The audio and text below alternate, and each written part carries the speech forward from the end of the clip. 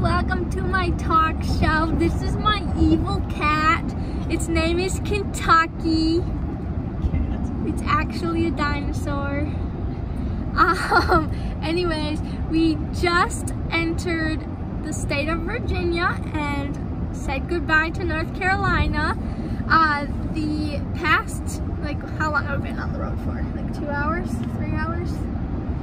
It's been really pretty scenery, and it's continuing to be pretty scenery, and it's nice because it's not raining. It's supposed to be raining, but it's really not yet, so hopefully it stays not raining. I can't get this to where I want it. Okay, that looks good enough to me. Okay, whatever. I don't remember what I was going to say. Anyways, yeah, it's been really nice scenery today. We had to go through some big cities. We had to go through Durham, which is where Duke University is.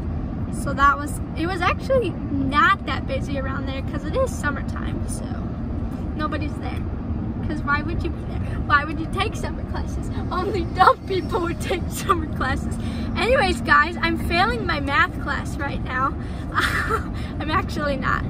But I might fail my psychology class. I'm hoping I don't, but it's not going well.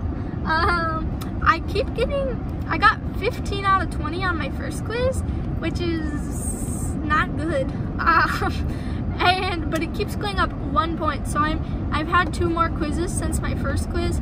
So I'm on 17 out of 20 now. So I'm just hoping we will keep with that ratio, and I'll just keep moving up 1 point every time.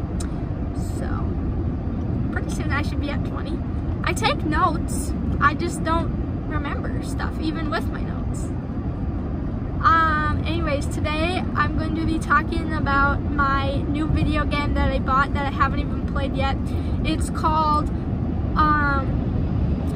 Cozy Grove. I bought it for my Nintendo Switch, and it looks really cute. You get to help little bear ghosts, so I'm excited to play that. I haven't played it yet because we're in the car, and I kind of get motion sickness in the car if I play video games. But I'm excited to try it this afternoon.